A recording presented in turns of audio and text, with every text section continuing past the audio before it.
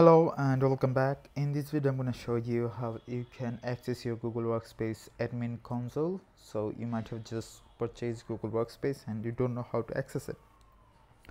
So to access it, first of all you need to go to admin.google.com and sign in with the account that you have created the workspace with. So, or you might have given another email address, the admin access, so you need to log in with it. I'm gonna log in with my admin account.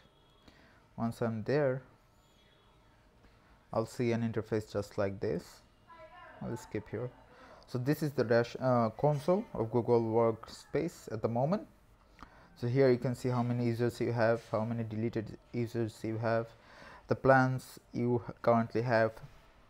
Remember that you will only be paying for the active accounts. Even if you create a new account and delete it, then you won't be charged for the account. You might have it might show here for a while now that you were being charged for an account that you have deleted, but give it some time, it will be refreshed and you'll only be charged for the active accounts, not the deleted accounts.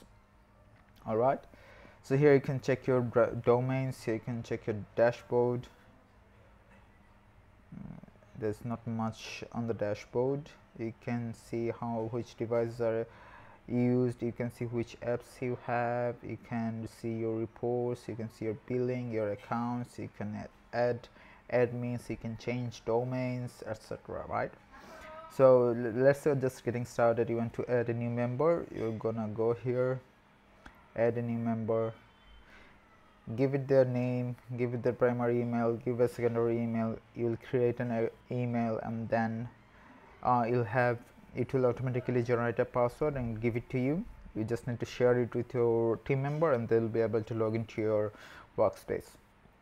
So that's it. That's how you can access admin console on Google Workspace. I hope this was helpful. If you still need any help, please let me know in the comment section and I'll get back to you. Thanks. Bye.